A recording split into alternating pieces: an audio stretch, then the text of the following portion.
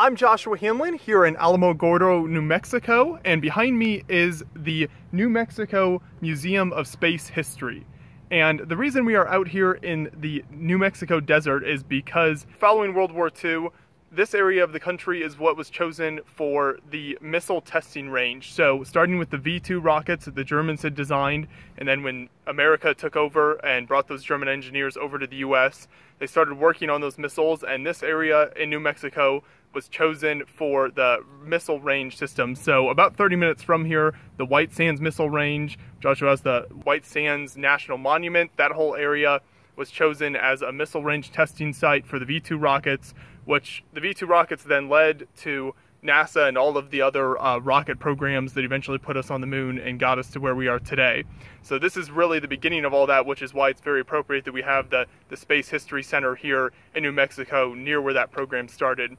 The museum is really fascinating. When you first approach, you see outside all of the wonderful examples of rockets around me here. So there's actually the rusted engine of a V-2 rocket over there. You've got lots of different examples of test rockets and things that were used in the early days of kind of space exploration and figuring all this out and how we were going to put a man into space, and also all of the military uses that applied there as well. Then inside the museum, there's 4 different floors of really interesting artifacts. There are games and interactive things that you can do to try to land a spacecraft and all sorts of fun stuff like that. There's an excellent exhibit on Star Trek and how that affected and influenced space programs over the years. So that was really interesting. So the museum is really fascinating. I believe it was $7 each for adults, so not too expensive and well worth the visit if you're here in this part of New Mexico near the White Sands National Monument, traveling around this part of the country. It's a really interesting piece of history out here. 300, 175. Here's coming, 200, 170. 100, 160. Okay, everybody, brace yourself. Gear down and lock, 20. Okay, well, you've flown where no man has flown before, so we're going to call it a wrap and suggest you try again. Well, I hope you've enjoyed learning to land the space shuttle. Thanks for joining me. Please get up and give someone else a chance to fly. Here's a closer look at the rusted out engine of the V-2 German rocket that I mentioned earlier. These types of rockets were designed by German engineers like Wernher von Braun during World War II and were used against targets like London and Antwerp towards the end of World War II. Once the war ended, many of those German engineers were brought over to the US and started working on the missile program here at in the United States.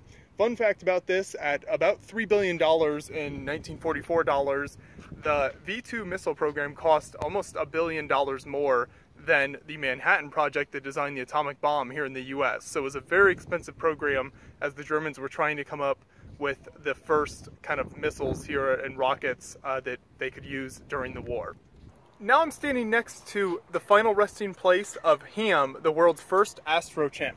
As you can see here, he was sent into space on January 3rd, 1961, and launched from Cape Canaveral, Florida. He reached a top speed of 5,800 miles per hour. Then he was recovered successfully 420 miles downrange from the launch site. So this is a really cool piece of history here, and it's very cool that they were able to get his final resting place here at the museum. On December 10th, 1954, Dr. John Stapp rode this rocket sled into history by accelerating to 632 miles per hour in 5 seconds. During that time, he experienced 46.2 Gs during his 1.4 second stop. Things like this, known as the Sonic Wind number 1, these rocket sleds, were used to measure human response to sudden deceleration, so find out how that affected the human body. This one here was used at the Hanlon Air Force Base, which isn't too far from the museum where we are now. And a little fun fact with this, a lot of this sort of groundbreaking work that Dr. Stapp did actually had a big impact on the automobile industry and laws regarding seatbelts and seatbelt safety, because they saw how impacts affected the human body and realized how important seatbelts were to keeping people safe in car wrecks. So you see how this research into rockets and space travel and all of this other stuff kind of ties together and works its way out into other areas and helps improve many different areas of life.